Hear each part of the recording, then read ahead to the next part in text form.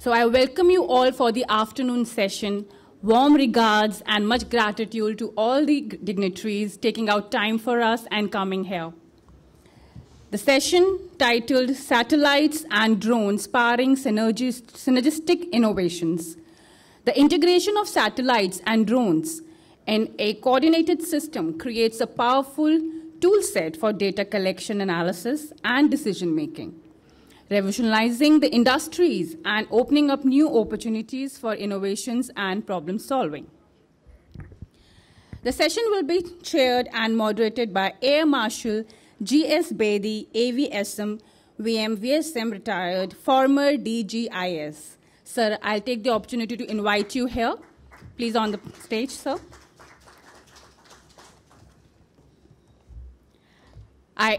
Our keynote address will be given by Mr. Paul Febvre, CTO Satellite Applications Catapult. Sir will be joining us live.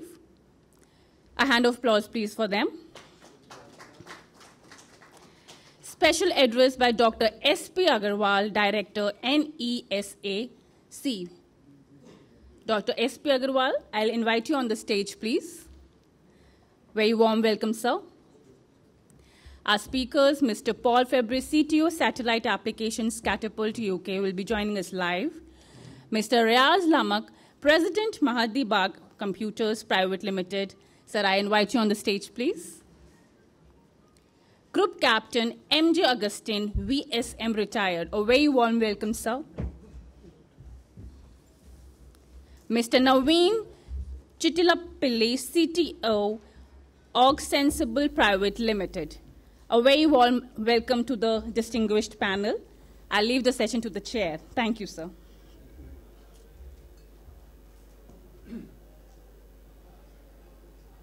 Good afternoon.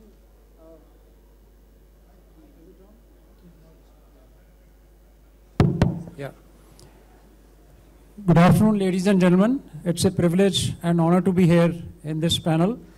At least the speakers are well integrated, as you can see. This is a session on satellites and drones, synergizing the operations. I also take this opportunity to welcome Mr. Paul, who's online with us. Hello, Mr. Paul. Hope you're doing well. Yeah. Hello, Marshal. Can you hear me okay? Thank you. Now, when we look at the capabilities of satellites and drones, they always are looked at having different capabilities. Now, if let's say two entities were owning satellites and drones separately, they probably will look at each other from competition point of view, as if their capabilities are at competition with each other. But when we see in providing synergy between both, we see that they are both, covering the gaps of each other. And as I see, if the, drones get affected by weather, I can't launch a drone in inclement weather or, some other weather phenomena. Satellite is immune to that. At the same time, when satellites have long revisit times, I cannot get a picture or a image on call sort of thing, then drones can help me in doing that. If drones are, not very safe in a contested environment, then probably satellites do not have that kind of limitations.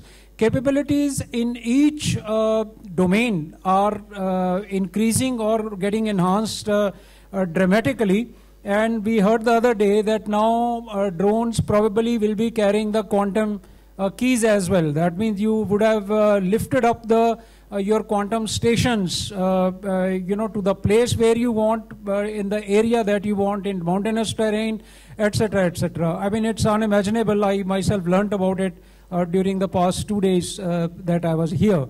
Now we have very eminent speakers with us. What I'll do is I will keep briefly introducing the speakers as I call upon each one of them, and speakers are at liberty to say whatever little more they wish to talk about themselves, the field that they represent, and then present their talk.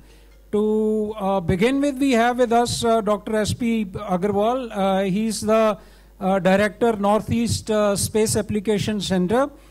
He has taken important initiative towards effective utilization of space technology for various development activities in the Northeast region, such as natural resource management, weather forecasting, SATCOM applications, disaster risk management, etc.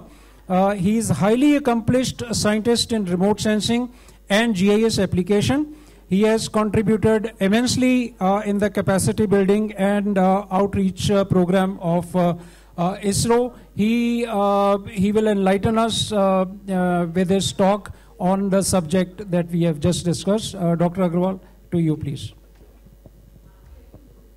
Presentation, please. This will work.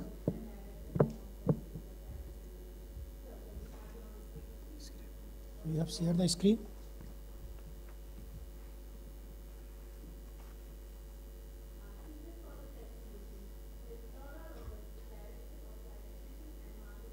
Okay, fine. So, thank you, Chair, sir. So, most respected Chair, Mr. Bedi, respected panelist and distinguished audience. First of all, I would like to thank Indian Space Congress organizers for inviting me to deliver a talk on satellite and UAVs powering synergistic innovations.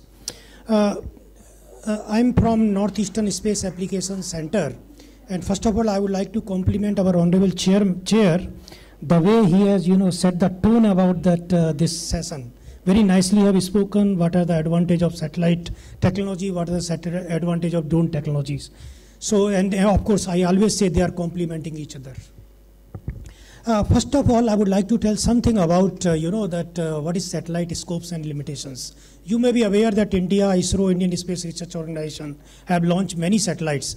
But one thing is very important about Indian Space Research Organization. Basically, we are working for the common people, for the society. So we have our satellites for the common people. For example, if you want to go for food security, if you want to go for agriculture production, if you want to look at the horticulture production, we have a satellite. If you want to look at the water resource assessment, water resource management, we have the satellite. If you want to look into the urban infrastructure management, we have the satellite. If you want to look at any disaster which is happening, whether it is a cloudy or not cloudy, we have the satellites. If you want to understand the ocean dynamics, then we have the satellite. If you want to look into the weather, we have the satellite. If you want to communicate, we have the satellite. And of course, we have NAVIC satellites also for navigation. So you can imagine we have all sort of satellites for the benefit of the common people. Nevertheless, these satellites I have divided into different components. For example, land and water resources, we have resource set 2 a satellite. In fact, microwave sensors are there, like Reset 1 and EOS 4 satellite is there, Reset 2 satellite is there. Then we are having high resolution satellite. I think you'll have to go to slide mode. Slides is not coming. Oh, I don't know how to do that. Someone can help me, because I tried this, it is not working here.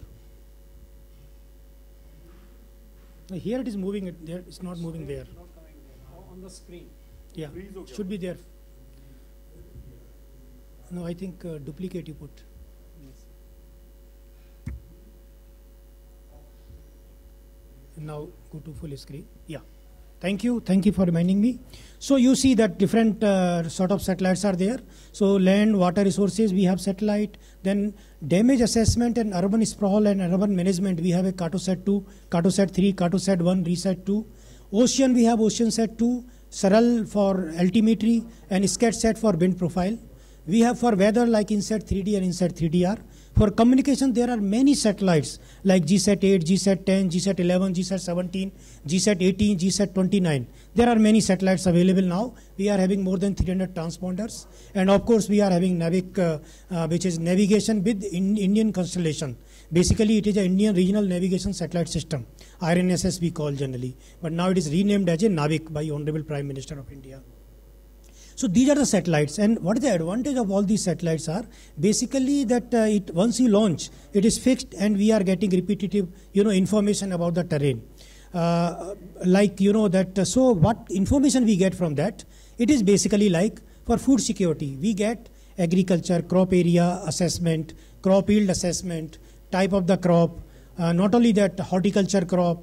Can we expand the horticulture crop or agriculture crop area in our country? Water security, like water resource assessment, water resource management, water resource development. All these things we can achieve using the remote sensing data. Environmental security, which is also very, very important, like forest cover, degradation of the forest, deforestation. What are the gap area in the forest? Can we rejuvenate the forest? Can we, expand the forest? All these things you can achieve using the remote sensing data. Then, of course, disaster management support, like flood inundation area, landslide, earthquake damage assessment you can get from the remote sensing.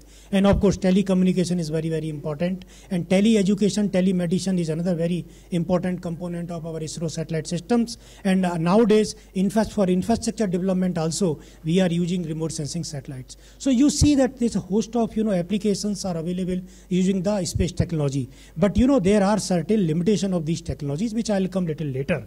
Nevertheless, let us move to the UAV or drones, which is also very, very important. And you might have heard about drones. So there are different kind of drones. So generally we say, like, that copter type, like rotocopter or quadcopter, or we have a aeroplane or fixed wing type, and we have a hybrid UAV, which is a copter also, as well as the fixed wing.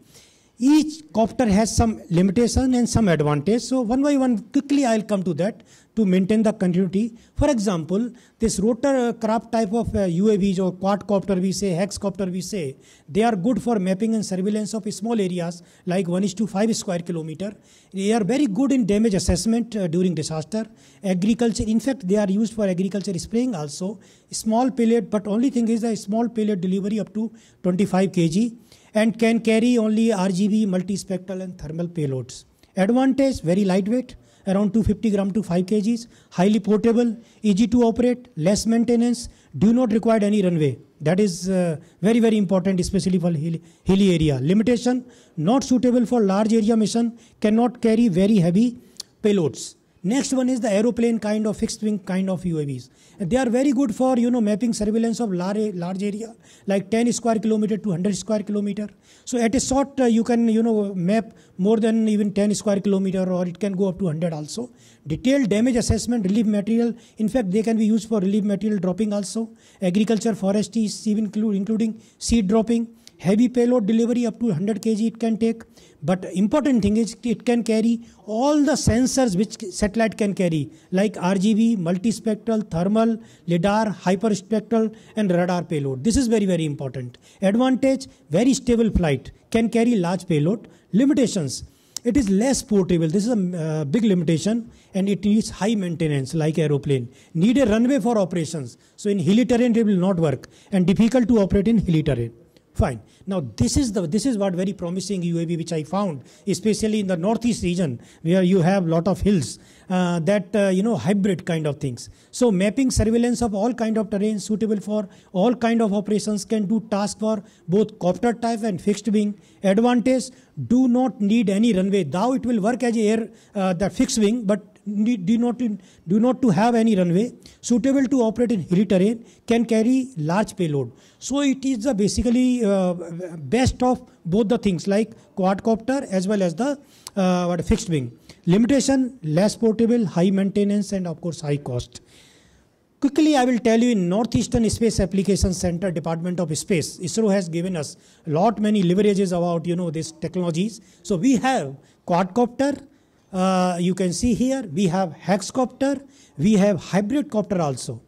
So these are the copters we are having, and we are providing services to the user departments. I'll come little later. We have a quadcopter, we have a hexcopter, we have a hybrid UAV. We have all sort of sensors like RGB sensors we have, multispectral sensor we have, thermal sensor we have, hyperspectral we have. Recently we have procured lidar sensor also.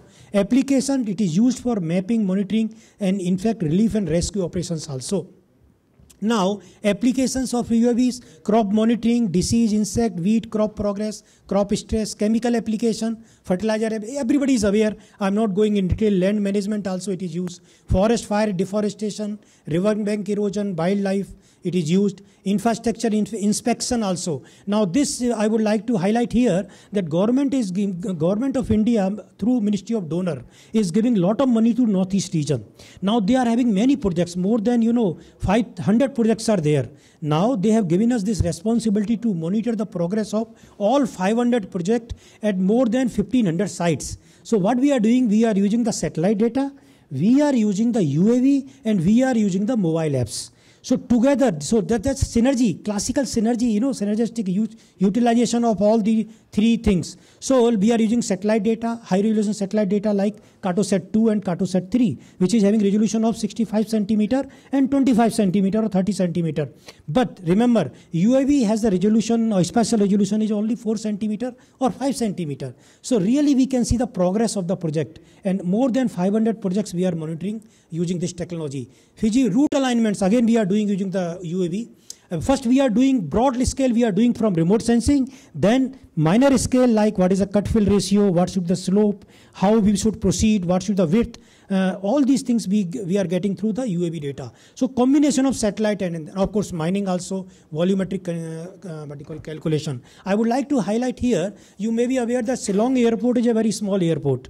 Okay, only small aircraft of some 72-seater can touch down there. They can land. But there was a problem a few years back that they were having two hills, which is basically for landing that you need a funnel kind of thing. So they were having two hills. So what they asked us, though we flown our UAVs and we could able to get the cut fill ratio and we submitted the report, and now those hills were cut and now very nicely they can land, plane can land over that. So that's the advantage of the UAV in synergy with the space application. Surveillance and monitoring, this is another very important thing. You might have heard about some times back, there was boat was missing in the river and they use UAV basically. So this is what you can use it. Medical emergency, nowadays a big, we have demonstrated this technology to the, one district in Meghalaya, and a lot of request is coming from various people that please provide us in not only ICMR but AIMS also we got a request that please design a UAV which can provide the medicine in hilly area. Okay, so for that this UAV can be used, and of course nowadays people are talking about the ambulance and drones.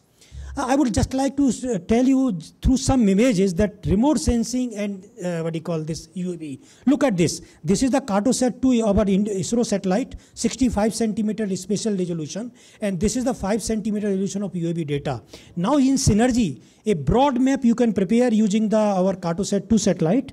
Nevertheless, if you have a UAV data, a detailed analysis you can do using the UAV data, and very fine picture you can see right side. Now this is another picture. Anyway, look at this image, so beautiful. Maybe in laptop it looks very beautiful. Look at this. This gives a total picture of the terrain. How much is the agriculture area? How much is the forest area? What kind of terraces are there? For management, actually natural resource management, this is a classical. So combination of satellite image as well as the UAV image we can use. Look at this image again. This is a beautiful image with 7 centimeter of resolution, spatial resolution, and you can map the area. And now this is another one. Like this is one left side satellite image, right side you can see agriculture field, but of course this is a barren field. So similarly in image also you can see there is no signature of red color, no signature of agriculture. Similarly through UAV also no signature. Only important thing is the resolution of UAV is 3.3 centimeter at this moment. And now this is a list 4 data. Similarly12th area, but if you see the small this, you will see this kind of forest mapping you can do. In fact, recently we had a meeting with NDRF, 12th Battalion, it was in Arunachal Pradesh, and 1st Battalion it was in Guwahati. And we had a meeting with them and they told us we are having a lot of problem whenever some disaster happens. NDRF team has to go there, but it is very difficult to get the information what kind of terrain. They told me, I was surprised to know that they were not aware what kind of slope, and it was a very steep hill. So this type of information really you can provide to our NDRF or relief and rescue people using the UAV. Of course, I have shown them that how satellite image will create a total 3D perspective view of entire terrain of around 140 kilometer by 140 kilometer.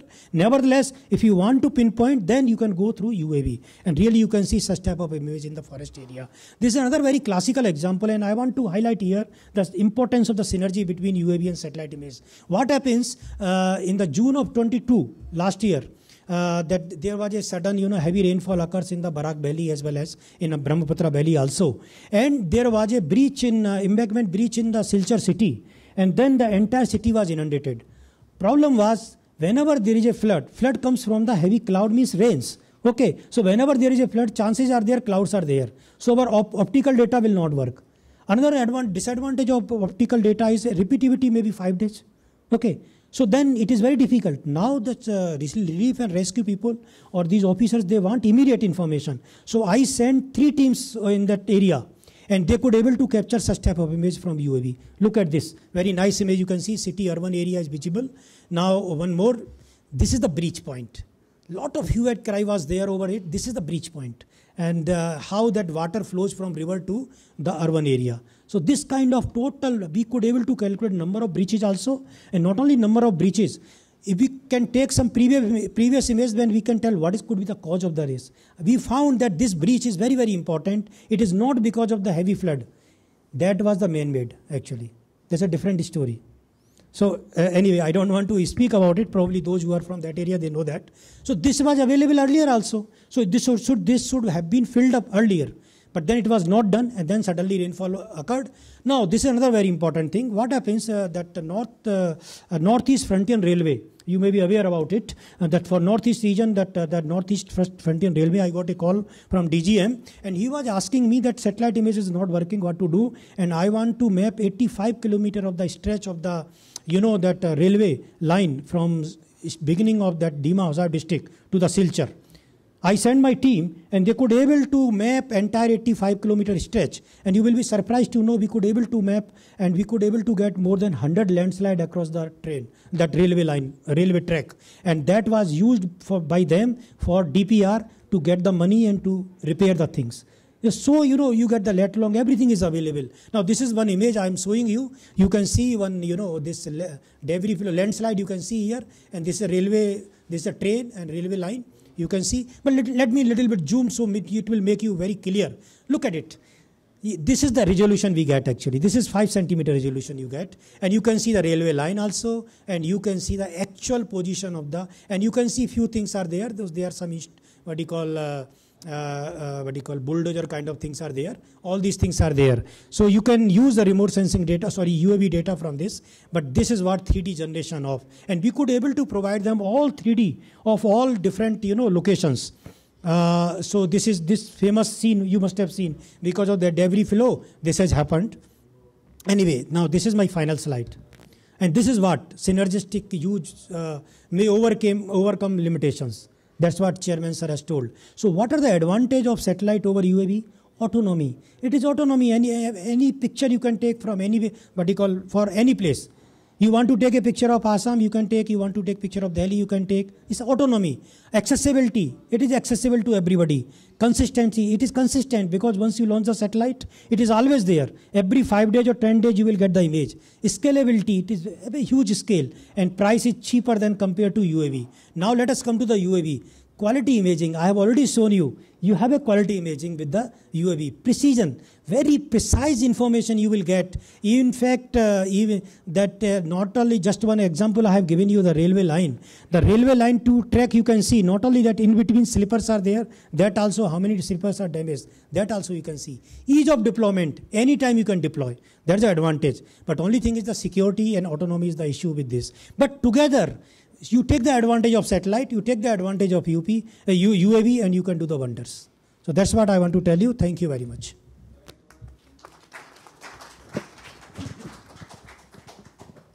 Thank you very much, Dr. Agarwal. Very valid points. No doubt that satellites provide you the broader picture, and you can now do the further analysis based on UAV, but I always make it a point that we are woefully short of EO satellites. You know, we would have liked to have more number of them, not only for defense application, even for the kind of civil application that he has told. Northeast, I have been, all of us have been, you know, in the service, been in the Northeast sometime or the other. It's a very challenging terrain from weather prediction or from disasters point of view. Though Gurgaon is becoming equally challenging now, you may have some service to do there. Very good service towards farming sector, you know, that crops, etc.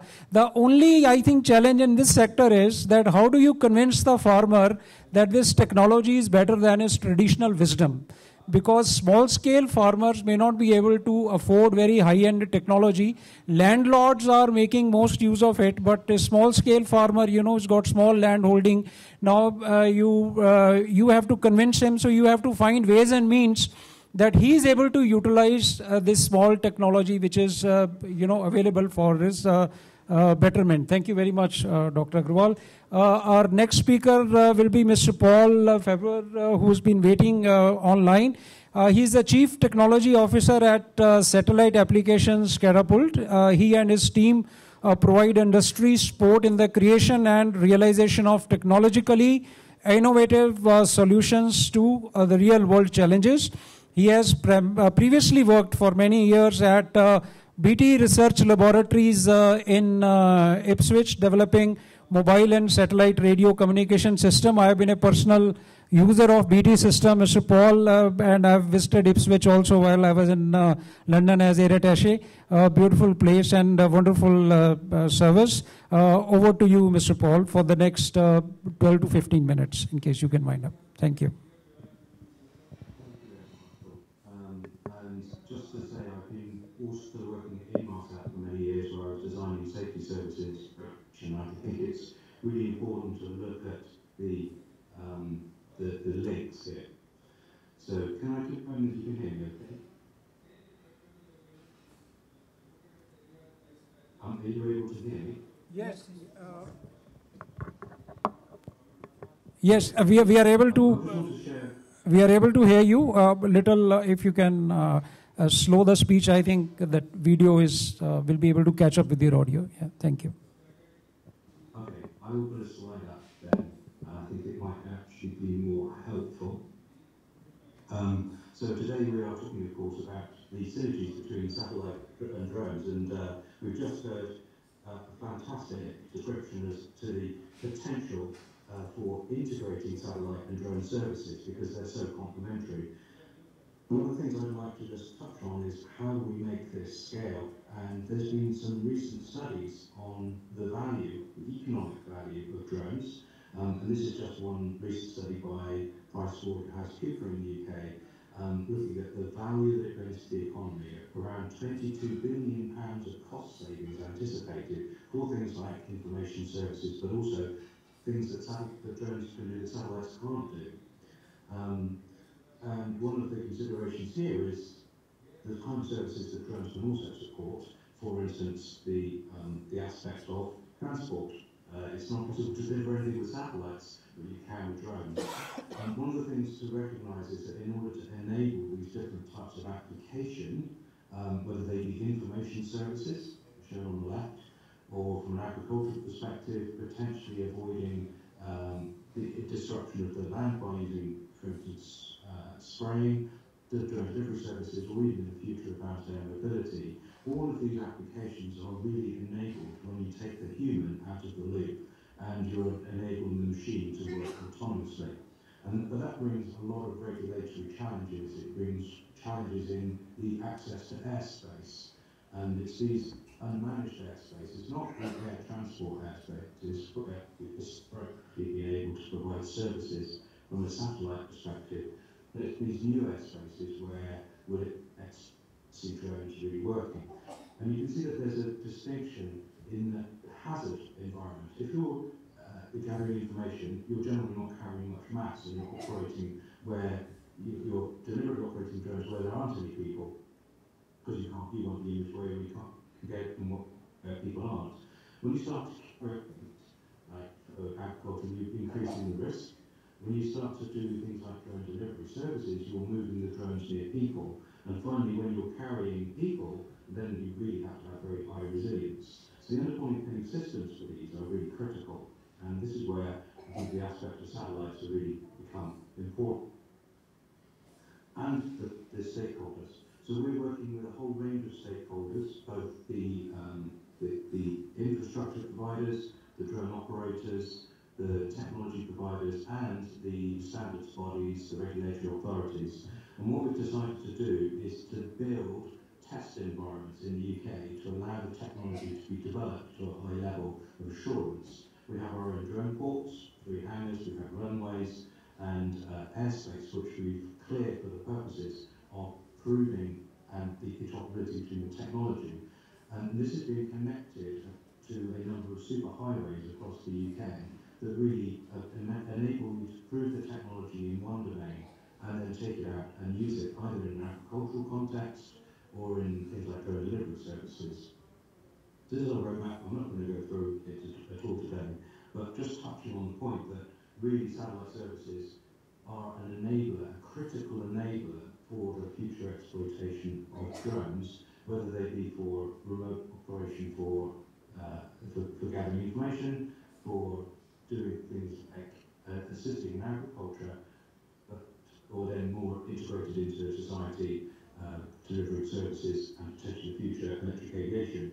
And finally, the closing point here, what we see is that the technologies here are really necessary before we move to the future of electric aviation.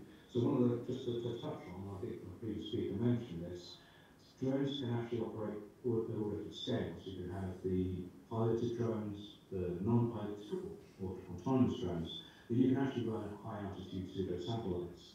And these can provide an augmentation to communication services and information services where you have a hybrid of the technologies that are used for satellites that are operating at 20 kilometers or above, and providing range extension communication services and intermediate resolution for information systems. And these kind of hybrid things are really helpful from the perspective of showing how satellites and terrestrial systems can work together. So that's the end of my quick overview. Thank you very much, Mr. Paul. Very valid, and definitely, you know, drones need beyond line of sight operations. I mean, when India, we had majority of the drones which were or UAVs line of sight restricted, and SATCOM connectivity is definitely a must. And another aspect of drones is that basically to navigate itself they need satellite help. You know, I mean, both of them, most of them, all of them are GPS enabled. I mean, you know, in a way they are having to depend on satellites to even go from place A to B. So there is a very great interconnect between drones and satellites to begin with at the very the stage of its birth, I would say. Thank you very much, Mr. Paul. I hope you will stay with us till in the end if some questions are there. Now, our next speaker would be Group Captain Dr. M.J. Augustine, Vinod, VSM. He's an accomplished fighter pilot, has flown MiGs and Mirage 2000. We have served in a squadron together and learned from each other, I must say. He's been involved in orchestrating war plans for the Indian Air Force and also in BMD program. His spouse, another accomplished Air Force officer, now retired of course, has runs a company, Auto Micro US Aerotech Private Limited, and he has done some amazing work in drones, including swarms. I leave it to him to give you his point of view on satellite and drones. About 15 minutes, Augustine. Yes, thank you.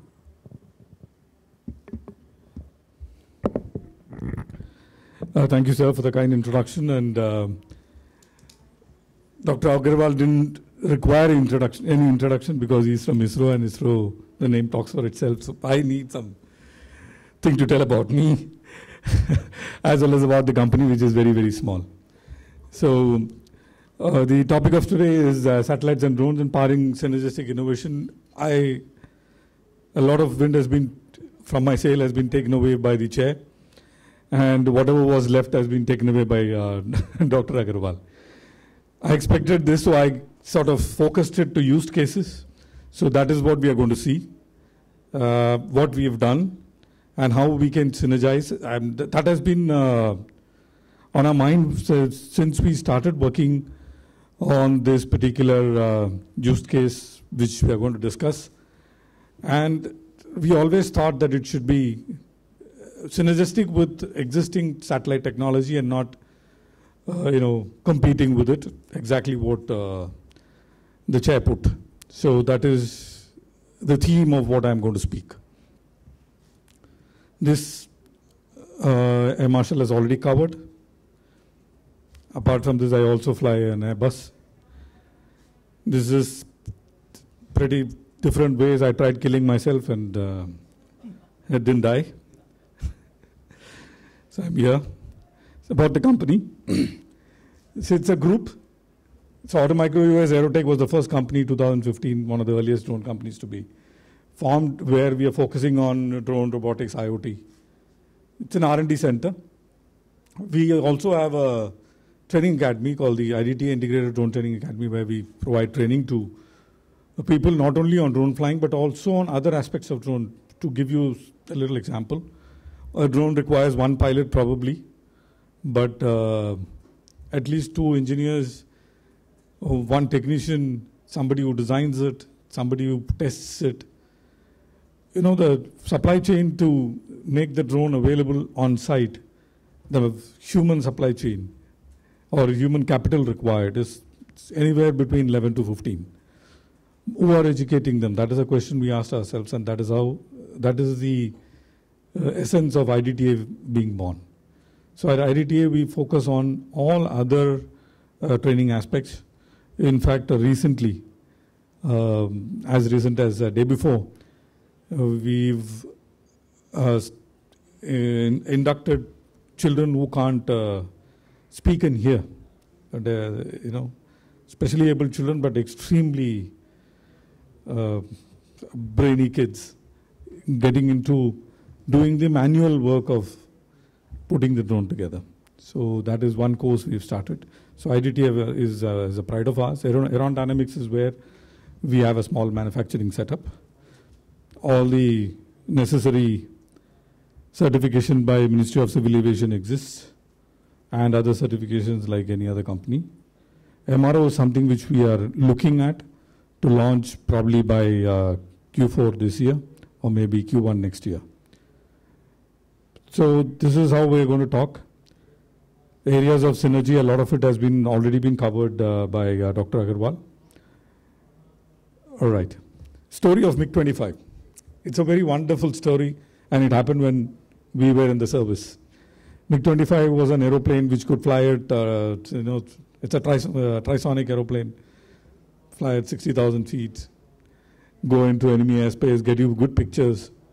But it became redundant when satellite with submetric capability got launched. Now, it didn't make any sense for Indian Air Force, to have this particular aeroplane, braving missile attack and whatnot, something similar to the U-2 case and Gary Pass case. So satellite sort of replaced the capability of MiG-25.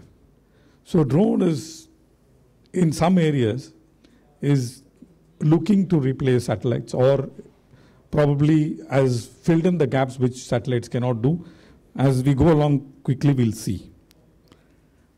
Different kinds of drones he's already covered, so I'm not going to talk about it.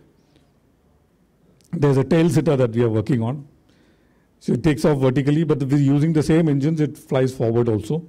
Unlike the hybrid, where the VTOL engines are redundant once the forward flight starts, because those 4 motors have to shut down for the forward flight. And it's a dead weight that you're carrying around for next 4 hours or 5 hours or whenever as long as you're flying. Tail sitter, it doesn't work like that. All 3 engines are used for vertical takeoff and landing as well as for the forward flight. Hail, mail, you all are aware. UCAV, a couple of words. You need to understand the difference between UCAV and an armed UAV. They are not the same. UCAV is a combat UAV or a combat unmanned aerial vehicle which can fight against another manned or an unmanned aeroplane. So that is the essential difference. We tend to use an armed UAV and UCAV interchangeably, which is not correct. All right. Coming to synergy part. Space-based surveillance. Satellite orbits makes satellite imagery unfit for tactical battle monitoring. This was one area where satellite couldn't be used at all. And what do I mean by this? If you look at various orbital heights, you will get to know what, you will know what I'm wanting to tell you. LEO is where you will get very good resolution probably, but it's revisit time, because it is flying so fast, you need lots and lots of satellites to look at a particular place. There is an aspect of it taking the image and downlinking to another station, and by the time you get it, the tactical battle is over. So satellite didn't give you that kind of visibility. So that was one big hole which was being fulfilled by a manned aeroplane, which now looks like that UAVs have sort of taken over that role. And even in a contested airspace, like Chair was saying, a smaller UAV can go in and operate with impunity, which we are seeing in Ukraine quite a lot. There is no counter drone activity that is happening in Ukraine when you're talking about UAVs of 250 gram size. You cannot simply pick it up. How will you contest? How will you shoot it down? So these are issues which was there earlier. Now UAVs have sort of taken over that space. Time involved in downlinking, which I covered with you already. Aeroplanes are not available for small tactical battles, which is a big challenge for Army. CICT operations, counter-terrorism operations, it is not available. Manned aeroplane, even if they give a requisition to Air Force cannot spare at that time for the entire probably CICT operations. That is where the drone is plugging in very beautifully. Today, no CICT operation happens in the valley without the use of drones, and I'm telling you with my, I'm putting my neck out and telling you this. So drone sort of fits the bill here. So in surveillance, in areas where there gaps existed, drones have already taken over. So this is at Galwan, a drone which is given by us to Army. After 72 hours, it was being landed, and this is the image of that. This is tethered drone. The power is given from the ground. It can even work as data link. So you have a mesh link on top, and it is meshes with all other drones and giving you hundreds of kilometers. Theoretically, at 100 meters, it should give you, under root of HR plus HT, should give you on 185 kilometers of just the line of sight communication link. So that's the kind of potential this particular drone has. And that's the kind of potential which we are looking at in the Army today. Another drone of ours which we got some award, it is interchangeable hybrid. So if I put a boom, it becomes hybrid. If I remove the boom, it becomes a fixed wing. In the fixed wing mode, it flies for about 10 to 15 hours. In the hybrid mode, 4 to 5 hours. So I remove the boom, put another boom. The same aeroplane now becomes an hybrid aeroplane. MOD production gave us some award for this. It is one of the male UAV.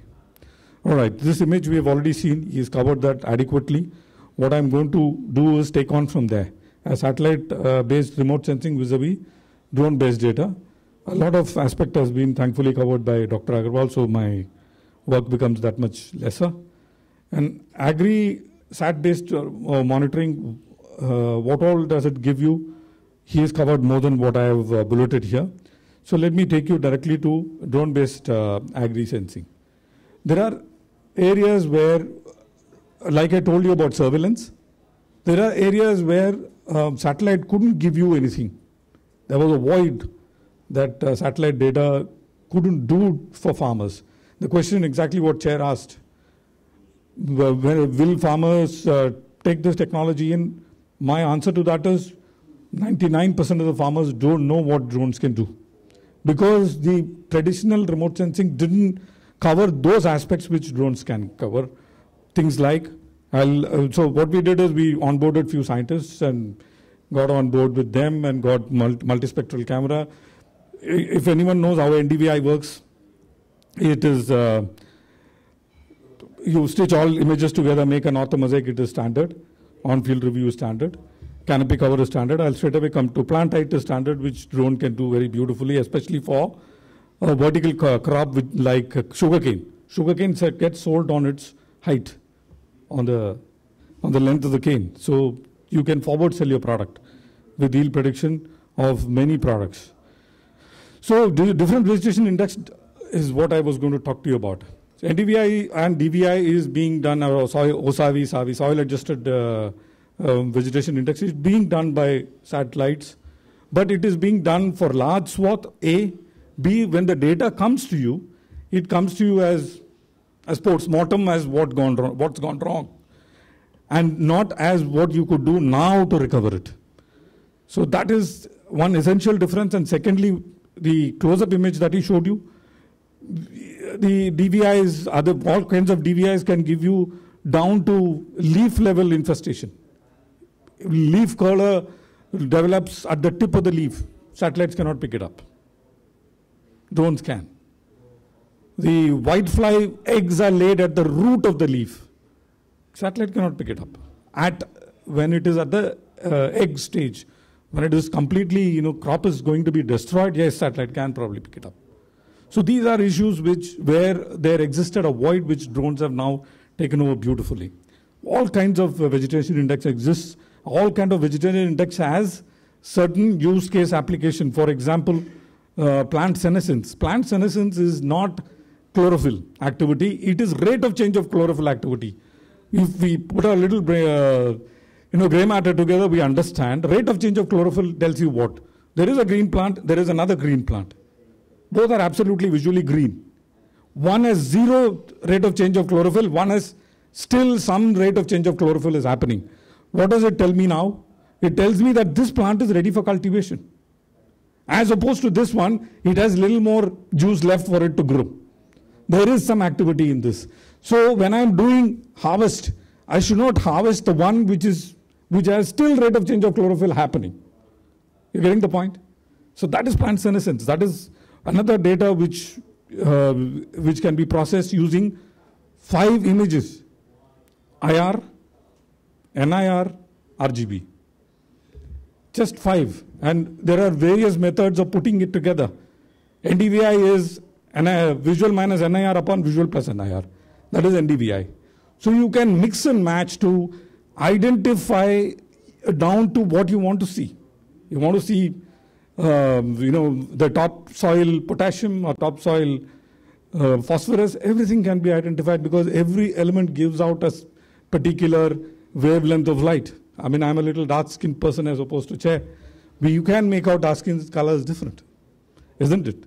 Because we give out light in a different wavelength, though the light falling on us is the same. That is, the same thing is applicable to plant as well, or the elements in the plants as well. So GDVIs, renormalized DVI. So there are many different vegetation indexed. Let me quickly bring you down to field uniformity tool. Satellites cannot do this at all. And this is a great tool, great data for the farmer. RPCs. If you've sowed cauliflower, cabbage, broccoli, on Excel it will throw up how much of crop you have and which crop is less than 1 kg, which is more than 1 kg, which is more than 2 kgs. On an Excel, you'll get it on your phone. So these are the things which we worked on, took us 1.5 years to develop and reach this level. Volume measurement is already covered. Hindi में कहते हैं एक तसला भी आपने अगर इसमें से मिट्टी निकाल लिया है, ड्रोन आपको बता देगा कि एक तसला मिसिंग है कल से आज. सो कल आपने एक इमेजरी लिया और आज आपने इमेजरी लिया, इस एरिया से एक तसला मिसिंग है, ड्रोन बताएगा. Satellite won't be able to tell you. So that is the void which is filling in. Water pool, we have an MOU with Agriculture Insurance Corporation of India. This is where maximum amount of dandli happens. you insure your crop and you claim the entire crop got lost when only a portion of your crop got lost. So that is where drones can really plug in and tell the insurance companies that this is the kind of damage and this much is what you need to pay. So it's a great tool for agri-insurance people. We demonstrated this in Ernakulam. Disaster management, sir, like the point you covered, this is where great synergy between satellite data and drone data can happen. Great amount of synergy. Satellites can tell you this is the area where it got affected and that is where you go and deliver stuff. Don't go by this noise. This is my engineer speaking in the background. So this is what we demonstrated to Air Force in Pokhran. Survey. Survey is another great area, he talked about it. A great area when both satellite imagery and the drone imagery can plug in. This is a project which we did for ropeway between Chamba to Kilar over Sach Pass. They needed 20, 30 centimeter contour lines. Of course, satellite can't provide you that because it is looking from top. You need to look from an angle to give you that kind of contour line, especially when the valley is very steep. So that we did this project, where exceptional use case for both data put together to come down to a solution where in total station parlance, if you take it, it would have taken years to complete this project, which we did it in weeks. So say opposed to 2 to 3 years or 5 years project was completed in 1 week, and that is the kind of data that comes in from both satellite drone put together. It's a great use case to demonstrate that. So with that, I have sort of kept it within where we can synergistically work together. Another use case, as we were discussing and sitting down, speaker who's going to speak after me, we can probably even carry GPRs and find out what is under the, how much of gold is under my house that I can excavate. Drones can carry it and tell you in real time or even make a model as to how much of gold is piled up where. And gold is a big commodity in Kerala. Thank you so much for your time. Any questions? We'll take it on once chair allows us to.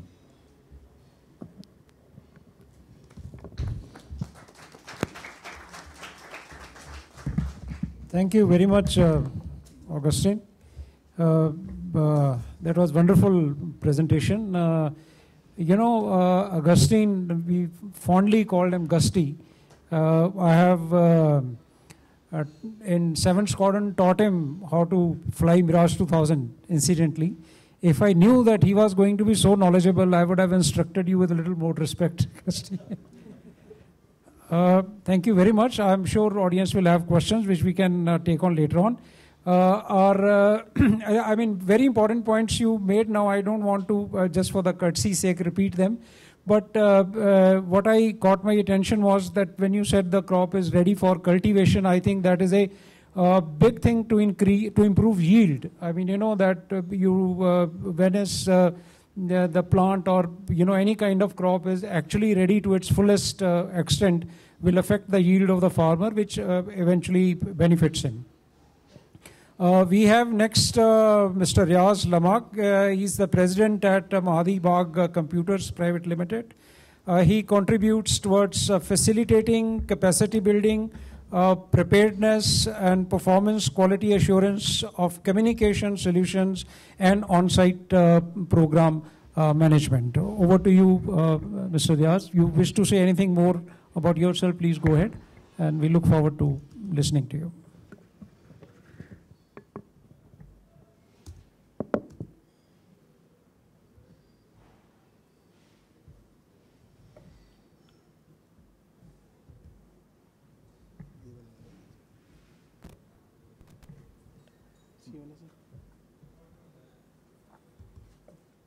Hi, my name is Joachim Esplan. I'm the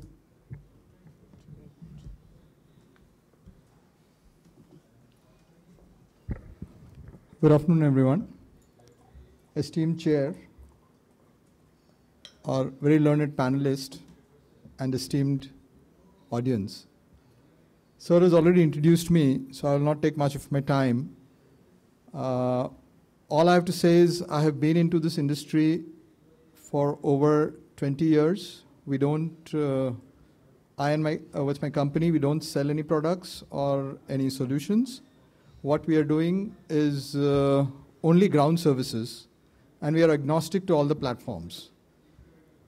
So we have been doing installations right from a small VSAT, a large number of rollouts in thousands, to a very large Earth station of say 9 meter, 11 meter end to end.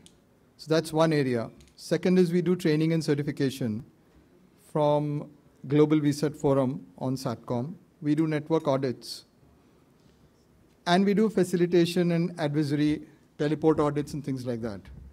Why I gave you this background is that since I travel a lot and speak at different forums, I have been moderated a number of times, and I've moderated also, especially by experts like Mr. Jeremy Rose at VSAT and a number of places.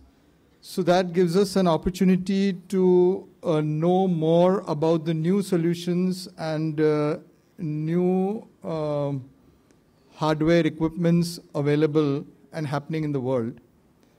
And in line with that, to bring this to our Indian audience, today I'm trying to bring a different facet to what we have been doing since now all the eminent speakers have been talking about on usage of drones. Since it's connected with SATCOM, it was relevant to bring it here. A short story, the entrepreneur and owner of this QuadSat as a company, it was a startup about 6.5, 7 years old. And initially they started with a concept, validated it, and established. So now they have already rolled out services. And all the top 5, 6 satellite fleet operators have now given them validation that any antenna tested with their solution can be used on their birds. Likewise, ESA has also now funded them, and they have a lot of customers, satellite operators, service providers, equipment manufacturers designing new products, and military. NATO, Danish military have been regularly using their solution. So I have a small video by the owner himself speaking, a technical person, on the solution which he has brought, which is quite interesting and it's very cost effective. This is for antenna testing. Normally we had an antenna, then a bore sight, and do all the calibrations. Here it is done with a drone. Second is they mimic the drone paths on the trajectory of a LEO satellite so that you can validate your ground infrastructure. So let's have a look at what Mr. Joachim says. Founder of QuadSat. At QuadSat, we're using drone technology to empower seamless and secure access to the radio spectrum. Using our technology is a cost-efficient way of saving expenses included in testing antenna systems, leading to less downtime and savings for organizations. It also leads to optimized performance of antennas and radio frequency equipment, enhancing the global connectivity. It is also an environmental solution that promotes maximizing the efficiency of the equipment that you have. Using drone technology gives a competitive edge in accurate diagnostics and allows businesses to stay ahead in a rapidly evolving industry. Drone technology, as we use it, is used in the research and development of new radio frequency technology, as well as when antennas and systems are brought onto satellite networks, they need to be qualified and made sure that they themselves can comply with the expected standards. The system can also be used in production to ensure repeatability, as well as as a site acceptance test in terms of larger antennas that are built and installed on location needs to be qualified to make sure that actually the installation has happened according to how the manufacturer's manual is set forward. The system can also be used in troubleshooting and general maintenance to make sure that a certain performance quality is kept over time with antennas. The QuadSat system comprises of a drone with a payload, a ground control station that is together with a spectrum analyzer and an RTK system.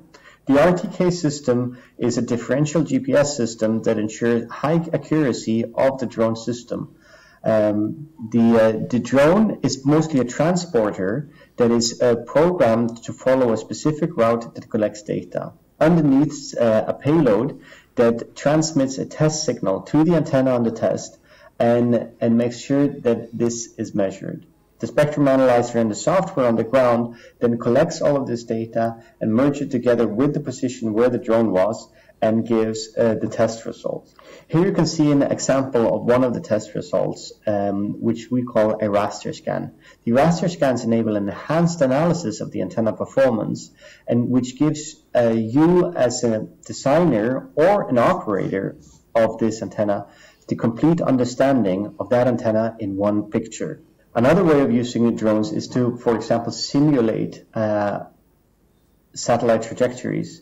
We've done this with different of the mega constellation that ensures the performance of the antennas that they're able to track, which mitigates any risk when it comes to operating constellations. Another way is to produce principal cuts, which can show compliance to regulatory standards and ensure that the antenna is operating as it should. This data can also be used in link budgets to calculate how well the link performs. QuadSat has been working on this technology for 6 years, and in collaboration with Eutelsat, SES, Inmarsat, Asiasat, and Inmarsat, QuadSat have achieved a recognition to be able to test their antennas and ensure that new antennas can get on their network.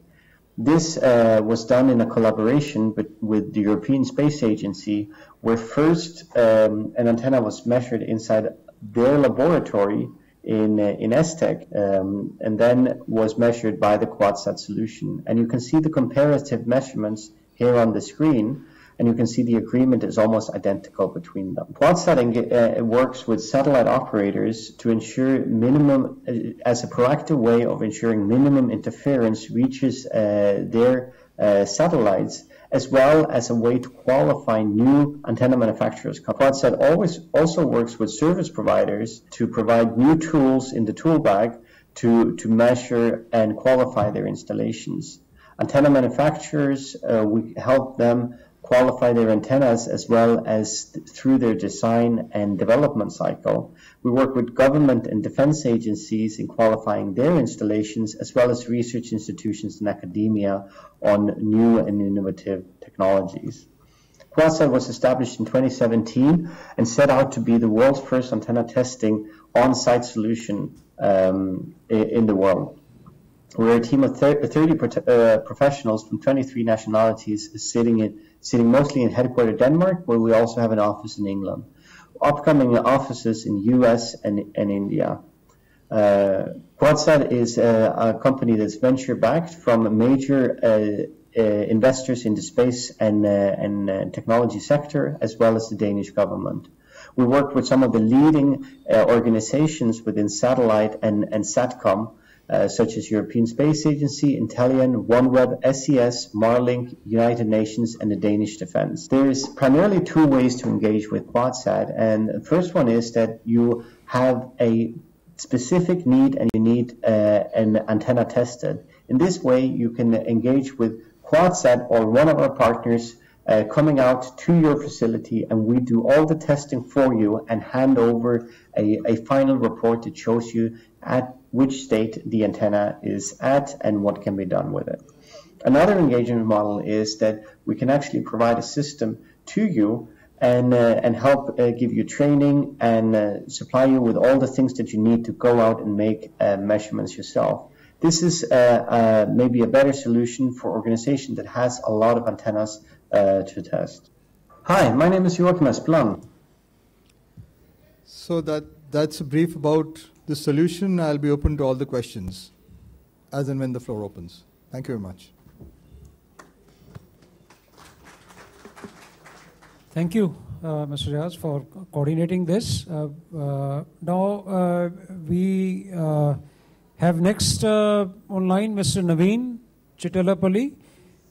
He's CTO of Augsenselab Pvt Ltd, which is a RF sensing payload and sensing missions with a focus on computational sensing. That's a lot of sensing, I must say. And insights from RFIQ data, has experience in development of autonomous secure drones. Over to you, Mr. Naveen. Thank you. Thank you for the introduction. Can you all hear me? Because I get a feel that I'm not very audible. Okay. So it makes the job simple for me because most of the panelists have covered most areas in drone synergy with satellite. One area I would like to talk about is in most of the presentations you saw the surface of the Earth, right? All pictures and visible light. But so there are two things. There is this other spectrum away from the visible light, which is the RF spectrum from microwave to terahertz, which reveals the unseen world for us. And so that is one thing. And the other part is, apart from the Earth's surface, there is this other area called atmosphere.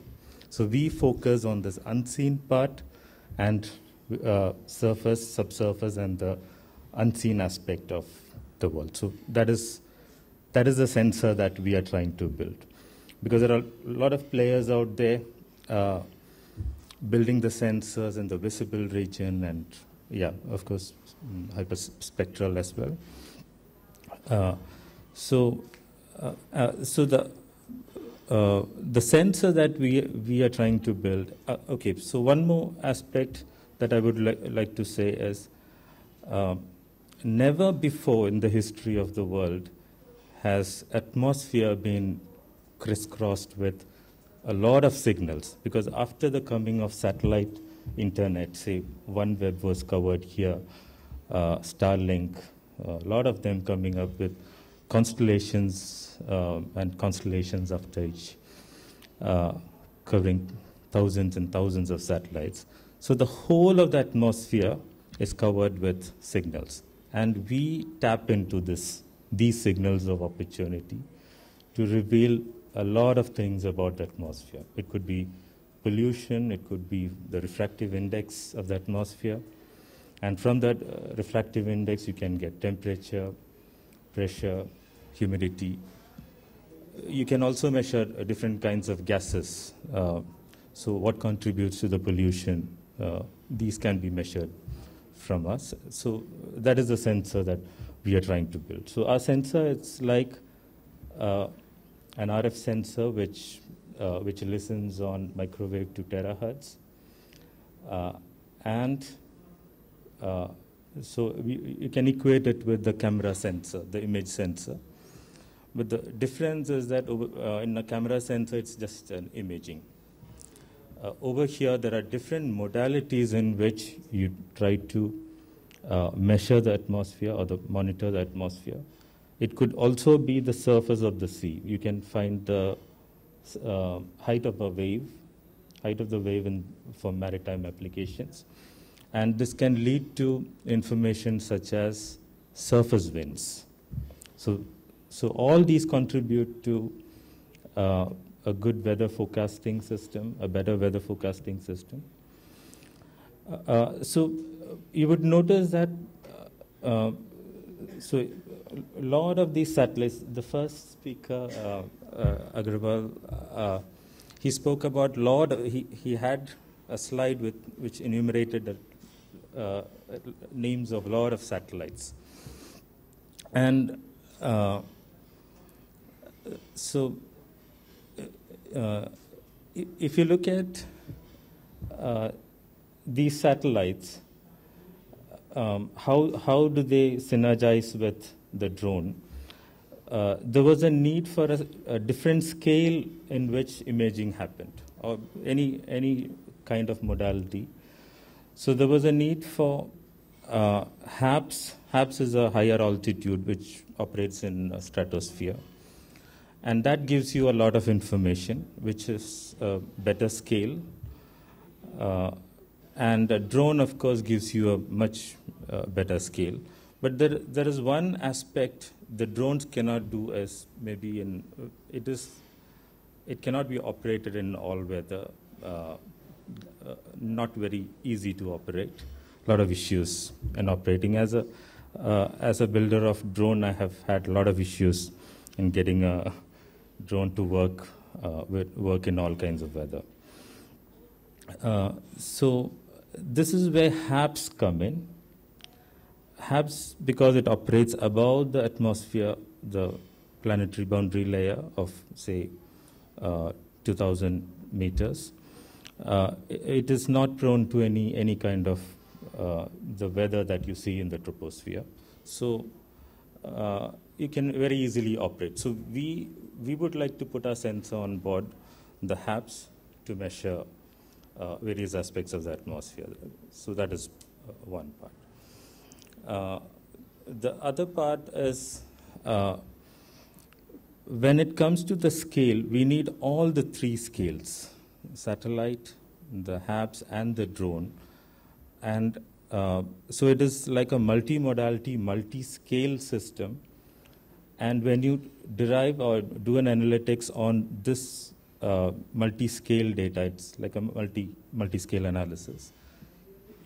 You're able to summarize most of the things that you get from the satellite and also get into the details. So in all, you get a very comprehensive picture of what you want to sense, especially on the atmosphere, subsurface, and the surface. So subsurface, as Augustine brought up, the GPR. So that is on the very low end of the spectrum. So that is also one area we are focusing on, because it reveals a lot of things. You can see our roads keep getting dug up in inappropriate places. So there is a need to map the subsurface utilities in the country, under the road, what all things are there, the pipelines, the various kinds of tanks. So there is a need to map all those. So that is also one area we are focusing. With that, I'll come to the end of my talk. Yeah, I think I've not taken enough. Thank you. Thank you very much, Naveen. No doubt about it. You know, while pictures look the glamorous part of the whole game, the signals remain hidden but are equally important. I know for sure that even in the defense, we pay great attention to electronic intelligence, because while I may plan my strike missions based on the images available, safety of the aircraft in the air is essentially ensured based on how good your electronic intelligence has been, that how well is your RWR programmed and how well you are going to guard yourself against the signals. And I would go another step to say that most of your imaging or the requirement starts from the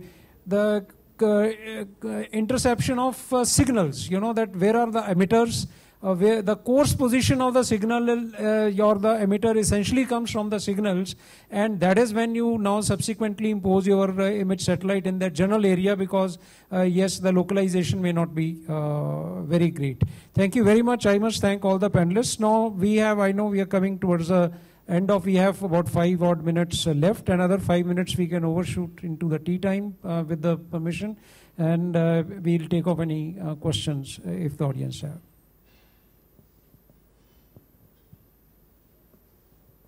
Yes, please. So I'm working in the NDMA. So I heard Dr. Agarwal talking about a lot of capabilities in the northeast. Is there a mic for him, or take one from here?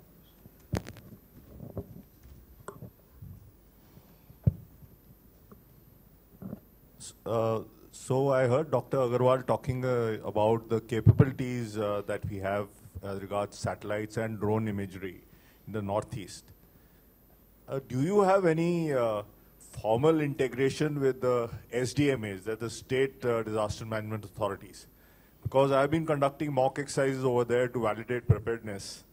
We did not find any, unfortunately, representation from your organization, nor were your imageries or the inputs that you provide, which are very critical and important, utilized for planning and conducting disaster response.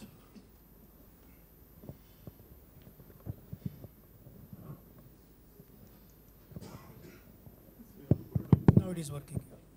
Fine. So thank you. First of all, I would like to tell you that we are in touch, always connected with the Assam State Disaster Management Authority. CEO of the Assam State Disaster Management Authority is Mr. Tripathi. Okay. Now what we are doing with them for last 10 years, from 2012 onwards, we started giving them the flood early warning, around the lead time was 48 hours and 24 hours. That we are doing till date. In fact, if I tell you the statistics, in 2022, which was highly affected by floods, we have given 60 alerts, and out of that 58 were correct, only 2 were the false alarm. Now this year so far we have given 17 alerts to Assam State Disaster Management Authority. So we are working with Assam because Brahmaputra river is a mainly flooding river. Nevertheless, we are also working with Meghalaya State Disaster Management Authority. We are also working with Arunachal Pradesh Assam the State Disaster Management Authority. We are also working with Sikkim State Disaster Management Authorities. So these authorities, in fact, why I am telling you, because these 4 authorities already we are in touch during this period only, because you are aware that in Meghalaya a lot of landslide has occurred. In fact, Honorable Chief Minister of Meghalaya, he called a review meeting of this preparation of the floods, and that time he invited me also, and I have given that what kind of information we can provide to them. The visibility, I am sure, because we are giving to a State Disaster Management Authority, so you may not be aware, but they are aware about it. Okay, number 1. Number 2, now next step is we are connecting ourselves with NDRF also, because for relief and rescue, these UAV and satellite data provide lot of information. In my presentation also I told you. What actually state governments ask actually, they ask us few things. One is, the most important and the need of the hour is the early warning system of any disaster. So yes, we are very good in flood early warning system, but now they are asking about the landslide early warning system, which is really, really very difficult because there are many landslides. So what we have done, we have mapped the entire Northeast and we prepared a map of susceptibility map of landslides. Now, with that, at least we can say these landslides are there, they are susceptible, anytime they are vulnerable, anytime there is a possibility of landslide may occur. So government can, state government can look into it and they can accordingly plan it. But yes, there is still gap area that we cannot predict, that when it is going to happen. But at research mode, National Remote Sensing Center and NESAC, we are working together and we are trying to put some instrument in different landslides to prepare ourselves for landslide early warning system. Yes. My request is just one. We are talking of early warning. I'm talking of response after the event occurs. So that is where you need situational awareness. You need to know what has happened where, resources are at a premium. And it's not just NDRF which is going to be involved. It is the armed forces which is going to be involved. It is the Central Armed Police Forces which are going to be involved. It is SDRF going to be, it is a whole of the government approach over there. So I will connect with you after this. It would be a good idea that your organization participates in these mock exercises so that your capabilities are utilized on a real-time basis when a disaster actually occurs. And the second point which I told Mr.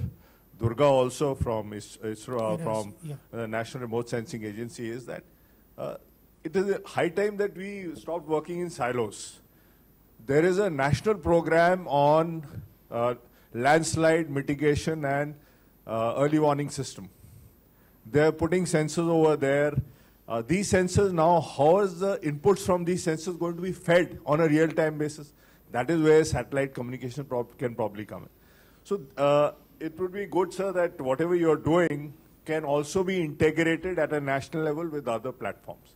And the response part I'm saying is where we need to, I suppose, utilize your capabilities much better. Yeah. Sure. Thank you.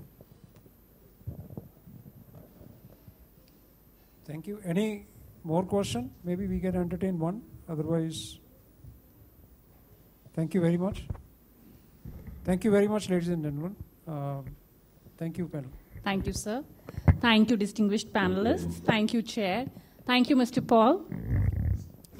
I'm very happy to have a very assertive and interactive audience here. Thank you for making this session so nice and informative. Now we'll head for the tea session, and the tea session is combined at the Oval Hall tea area. Thank you. Sir, I'll request please the panel to have a good group photograph, please.